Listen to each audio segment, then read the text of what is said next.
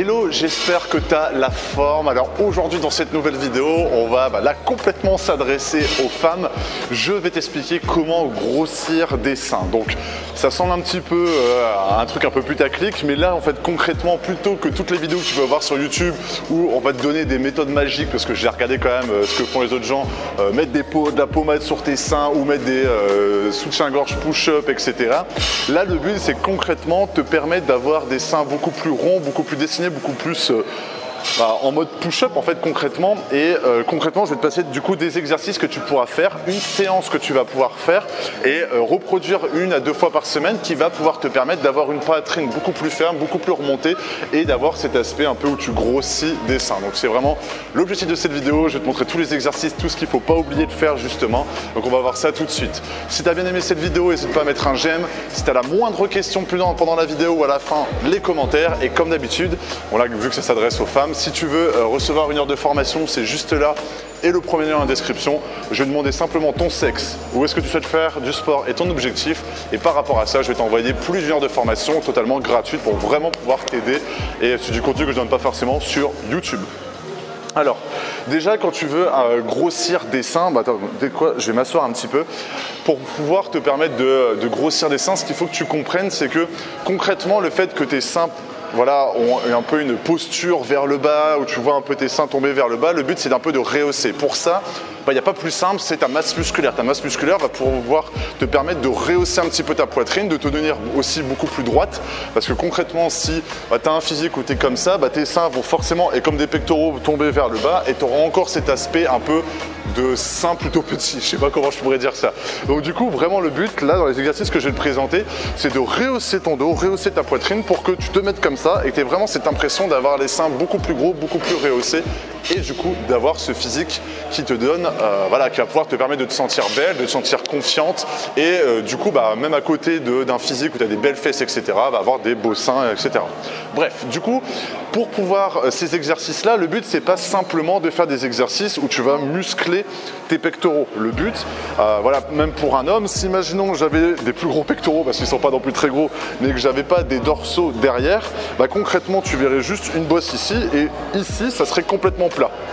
Et en fait, du coup, pour avoir des pectoraux bien rehaussés et du coup avoir des seins, une poitrine beaucoup plus rehaussée, le but c'est de être comme ça, tu vois, d'avoir vraiment la poitrine vers le haut bien rehaussée. Et pour ça, il va falloir que tu te muscles du coup la poitrine, il va falloir que tu te muscles les dorsaux, donc le dos, et du coup tu te muscles aussi les épaules. Parce que c'est toute cette partie-là qui va te permettre de pouvoir rehausser ta poitrine et de grossir des seins. Du coup, le premier exercice, je vais te parler des séries, des répétitions, etc.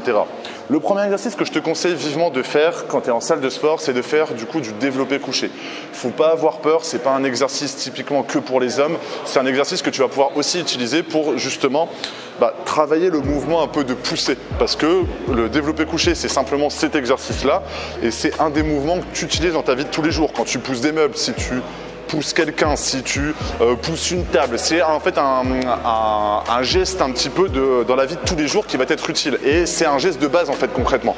Plutôt que de faire des exercices comme le butterfly comme ça, c'est pas quelque chose qui va te servir énormément et du coup c'est beaucoup moins complet et c'est pour ça que c'est l'exercice favori des hommes de faire le développé couché. Bref, le but, tu prends tes poids, tu t'allonges, le but c'est de bien serrer les omoplates, bien avoir bombé la poitrine, de mettre tes haltères bien en l'air comme ça et le but simplement c'est pas de tomber et de laisser tomber des poids, le but c'est de toujours rester en gainage, donc tu serres bien les omoplates, tu mets bien tes jambes comme ça et le but c'est de descendre mais simplement avec ton coude.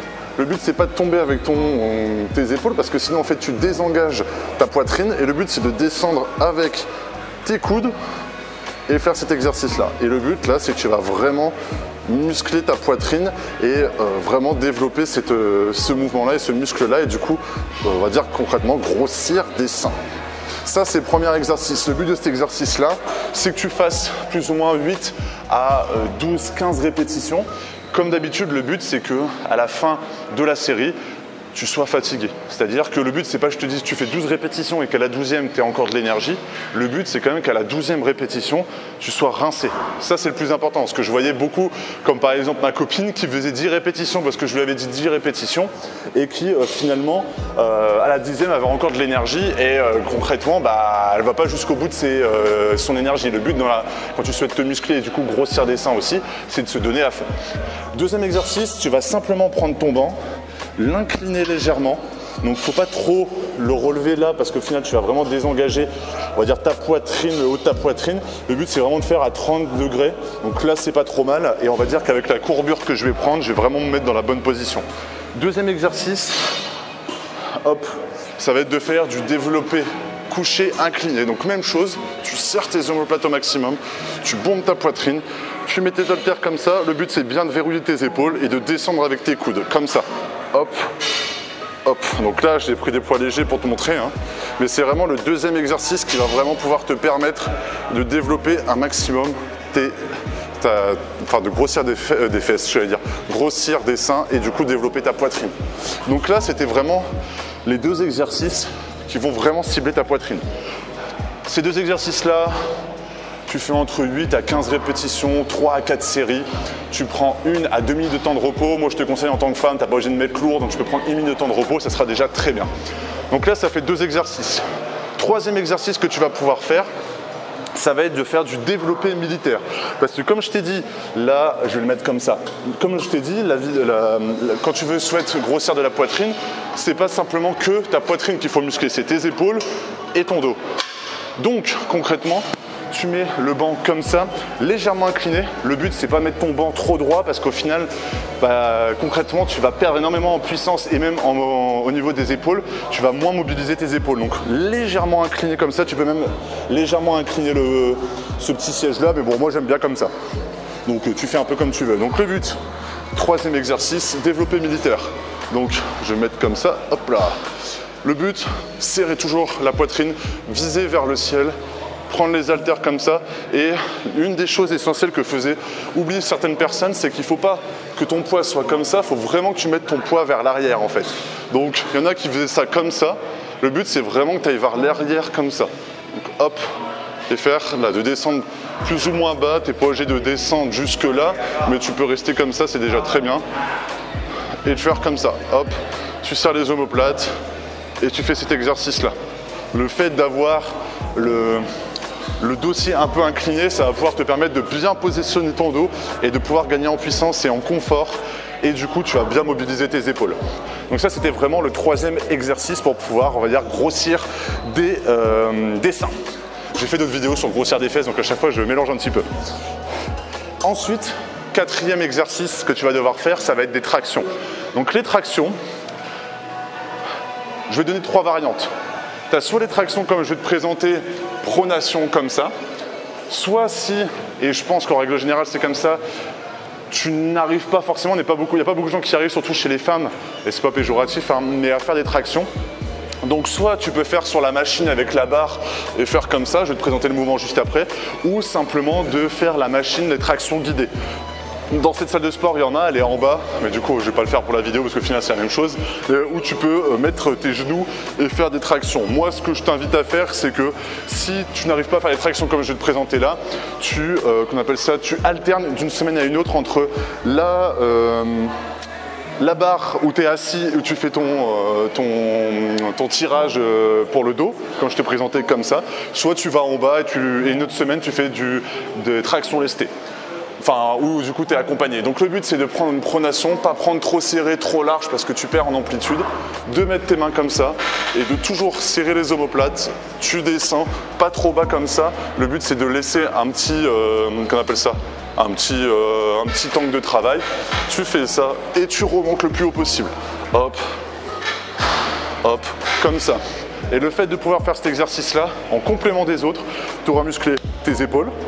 Et quand tu fais l'exercice du développé militaire, tu muscles même l'arrière des épaules en étant comme ça. Tu muscles tout ton dos, en même temps aussi un peu tes biceps, ton gainage, etc.